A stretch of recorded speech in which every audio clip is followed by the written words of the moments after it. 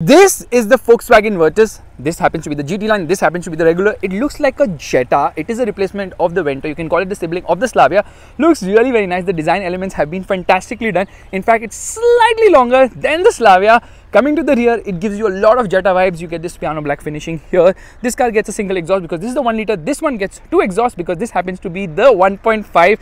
Says GT right here. Let me open the boot. There it goes up. Boot is actually quite big and it says GT right here because it also gets this subtle spoiler, lip spoiler.